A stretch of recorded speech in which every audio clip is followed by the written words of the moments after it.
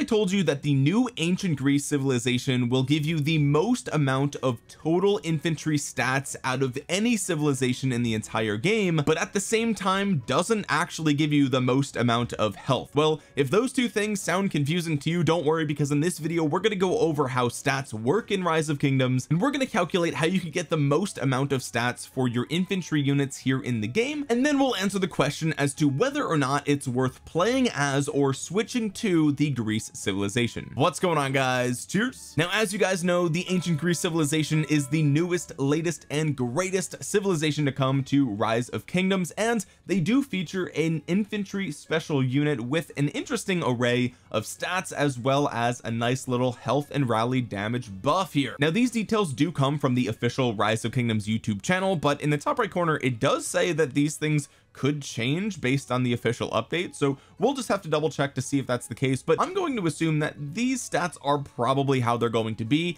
in Rise of Kingdoms. Now, of course, for infantry players, a lot of people were excited to see 5% infantry health. We have not had a civilization give us 5% infantry health since the game was launched, and if you're a rally leader for infantry, obviously you were very excited to find out that now you're going to get 5% bonus damage. And let me tell you, this is just a little bit of a foreshadowing, but for most players, ancient Greece is going to give them the most amount of stats total, so this is definitely going to be the rally civilization for you. So if that's all you came here for, hopefully you will drop a thumbs up on the video and comment and subscribe for the algorithm, because you're probably going to leave right away. But for those of you who care about open field fighting, then you probably care a lot about this 5% infantry health buff, because for those of you that don't know, based on the battle formula for Rise of Kingdoms, the way that you can get better trades, and by that I mean your severely wounded or dead units compared to your enemies severely wounded or dead units, has to do with your total attack on both sides and then the ratio of your defense and health. That's a great oversimplification of the whole thing, but typically when you're figuring out, do I want more defense or do I want more health, whichever one is lower and gets them closer in the end result is the way that you want to go. And typically health is your lowest stat, and it's pretty easy to understand why, because your military buffs in your city will show you that you have 98% infantry attack, 98% infantry defense, and 66% infantry health. And the reason for the disparity here is because your personal technology will give you 70% attack and defense, but only 40% of health. You can find that here in your academy. You could just go through here and you can add that all up, and you'll see that you're going to just be getting fewer health stats overall. And on top of that, if you come into your boost screen, you'll notice that you'll have the ability to get 5 or 10% defense, and you'll also have the ability to get 5 or 10% attack depending on which item you use, but there is no equivalent item or health. So this is yet another way that you can gain these two stats, attack and defense, a lot easier than you can gain health. So overall, there are fewer health buffs in the game, and that's why when people saw the 5% infantry health buff here, they got really excited, because typically that would mean better trades. However, I went through and I did the math, and it turns out that ancient Greece doesn't actually provide you with the highest total amount of health, and we're going to go over that here in this video and why that is the case. Okay, now in order to do the math here, we have to figure out where you get all of your stats from. Okay, and we've already talked about the technology in your city. Of course, you also get some stats from leveling up your buildings and progressing through the game, but primarily you're going to get stats from your commanders, right? Your talents. You're also going to get it from your gear. You're also going to get it from your city skin, maybe some runes that you grab, of course your civilization, which we've already talked about, maybe your VIP level, right? So in this video, to do the calculations, what I've done is make a couple of assumptions. First of all, I'm assuming that you're using Guan CPO. Now, I know this is a dramatic oversimplification because you literally might not be using that combination, right? But I think for a lot of players, it's a combination that they either have and use regularly, or it's their only infantry pair, right? Because they're a cav main or they're an archer main, and that's just the only infantry pair that they have and use. So I think for most of you, the calculations in this video will be relevant, even if they might change slightly if you decide to use CPO Sargon or something like that. I'm also assuming that you have a 5% health skin. Okay, I'm also assuming that you're using a 10% defense item, and I'm assuming that you're either VIP 17 or 18. Now, I did 2 rounds of calculations here. Okay, The first one uses this talent build that you see, full skill tree, and it uses the equipment you see to the right, meaning the set helmet, the set gloves, the hope cloak, the set boots, the blue shield, the purple legs, both of those which have talents, and then I threw on the horn and the ring. Now we're calculating stats here, so the horn and the ring don't actually do anything regarding your actual stats. Those are more so about rage and total damage output, so you know, you can effectively remove these and it won't actually make a difference, but I figured I would just throw it in there just for argument's sake, just to make it look pretty. Okay, now you'll also notice that I'm assuming none of these pieces of equipment have an iconic crystal, and none of the legendary pieces have a special talent. And the reason that I went this route is because I think this is a relatively easy to understand equipment build, right? I think that this is very attainable by a lot of players. I know, like, obviously the accessories maybe are a little bit harder, but in general I think a lot of players are using the blue shield. I think a lot of players are still using Karak's humility because it just doesn't change the outcome very much when you get the eternal night, unless it has a special talent, right?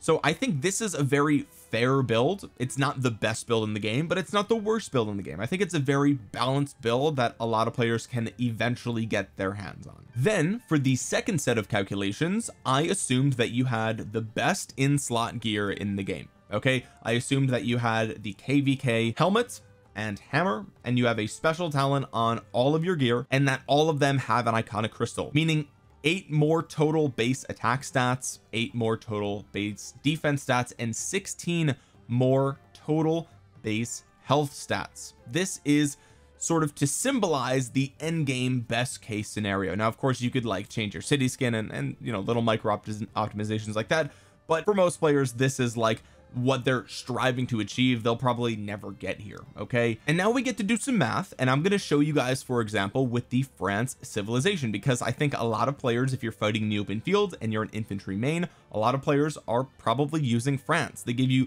3% bonus infantry health, which prior to Greece coming out was the only way to get a health bonus with an infantry special unit. If you look at the throwing axemen in the game at tier 5, they have a base attack stat of 221, 212 base defense, and 227 base health. Now this is the calculation for the original equipment build that I showed you with the purple legs and the blue shield. That means there's no iconics here altering the base stats, and here we could see the buffs that you get from your city, which I already showed you. Here we could see the buffs that you would get from your equipment, your commanders, your talents, everything else, including your civilization that you pick.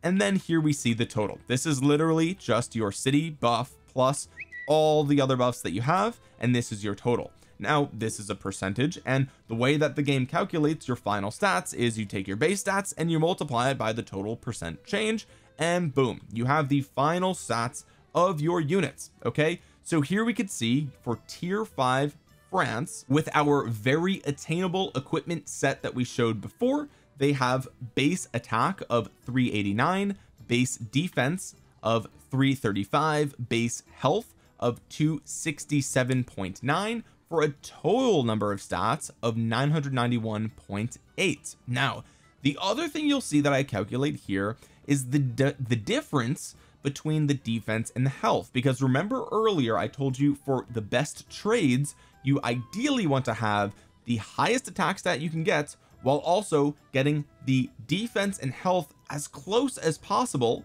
and at the highest level. Okay, obviously more stats are better. I don't think I have to explain that. So here you can see the difference in stats between defense and health is 67.1, meaning we have 67 more defense points than we do health points. That's pretty obvious. Now since you understand how this table works, let's go ahead and show you the rest of the civilizations that we calculated. Okay, now here we can see with Greece compared to France, they have a higher base attack and a higher base defense, but a lower base health, and we know that because the official Rise of Kingdoms YouTube channel literally told us what these stats actually are. So that's where these numbers are coming from. Now of course your city buffs aren't going to change, but the buffs here will change slightly, because remember France has 3% health and Greece has 5% health. So you'll see here that they actually do have 2% higher health, and when we go through and we use this same equipment and the same everything else, you'll notice that the final health stat is actually lower than that of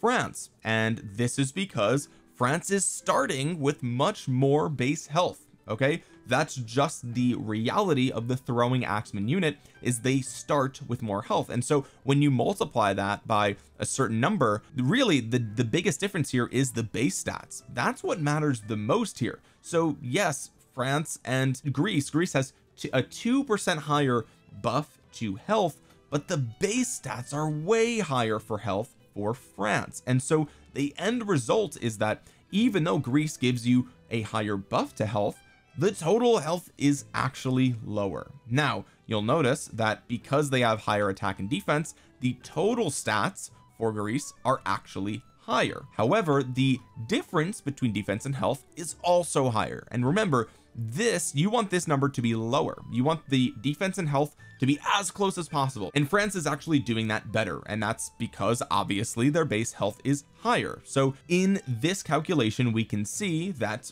yes, Greece has higher total stats than France, again with all the assumptions we've already made, using Guan CPO with the talent build I showed you, all the equipment and everything like that, a very realistic build for most players. Greece will have higher stats, lower health, and a worse defense to health ratio than France. So what does this mean for most players? Well, for most players in open field combat, you're actually going to perform better with France than you will with Greece, because they have, yes, slightly lower total stats, but a better ratio of defense to health. Now you can also go over Rome, Vikings, and Japan here. I'm not going to do that because those are not really civilizations that players use in the open field. You could maybe make the argument that yes, Rome people might use for Ark of Osiris because you get march speed. Vikings maybe players might use for the bonus to counter attack damage. But what you can see here is that of all the civilizations, given the assumptions that we've made, the highest total stats go to Greece. So that's really interesting. Now, does this change if we have the best possible equipment with full iconics and full special talents and everything that I showed you before? The answer is actually no. Everything is pretty much the same here. Obviously we're using higher multipliers for everything because everything has higher stats, and of course all the base stats are higher, but by the same amount. They're all adding either 8 to attack and defense or 16 to health, and so we get the same outcome here. Okay, we see that the best ratio of defense to health goes to France, and the highest total stats goes to Greece. So what does this mean? Well, whether you're a free-to-play or a whale, you're better off probably just staying as the France civilization for open field fighting. But this does change if you are a rally leader, like I mentioned at the beginning of the video, because you will have the highest total stats possible, and of course you have the 5% bonus rally damage, and that is huge because bonus damage is calculated at the very end of all these other buffs and multipliers and all that other stuff. So 5% all damage is a big deal, and if you're a rally lead, this is a no-brainer, slam dunk. You want to be playing as Greece, hands down. But for everybody else who's just open field fighting as an infantry main player, you probably want to just stick to either France or even the Ottoman Empire. Now the thing with France is, like, you're gonna get the best stat ratio. You're also going to get the hospital healing speed of 20%, which, you know, after a certain VIP level doesn't really change that much, but it does save you a lot of speed ups. Okay, so keep that in mind, especially if you're a free-to-play player. But for most players, if you're an infantry main, you probably just want to stick to France. I know that's kind of boring. At the end of the day, you know, whichever one you think is cooler. If you think the units for Greece just look awesome, and the civilization, the buildings and everything look cool, then whatever, just pick Greece. It's going to be the best experience for you as a player. It's going to be the most fun to look at your city and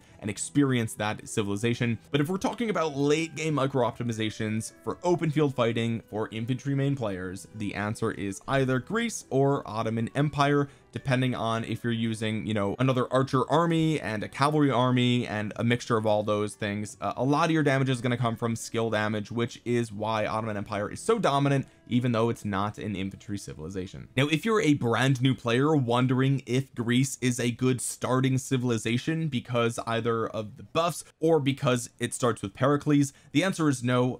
Greece is not going to be an early game civilization. If you're a new player and you're wondering what the best civilization is, then I would recommend just checking out my beginner's guide. The link will be in the description below. Guys, with that being said, if you found this video useful or informative or enjoyable, drop a thumbs up on it. It really helps out the channel a ton. It helps get this video out into the YouTube algorithm so other Rise of Kingdoms players might see it. Comment down below your thoughts on this. Was this information surprising to you? Was it obvious to you? I would love to hear from you guys down below. I was honestly surprised to find that Greece would give you the highest total amount of stats. I did not expect that, but that seems to be the case. And while you're down there, consider subscribing to the channel and clicking the bell to be notified the next time I upload a Rise of Kingdoms video. With that being said, guys, thank you so much for watching. This has been Omniarch. I will talk to you guys again soon. Peace.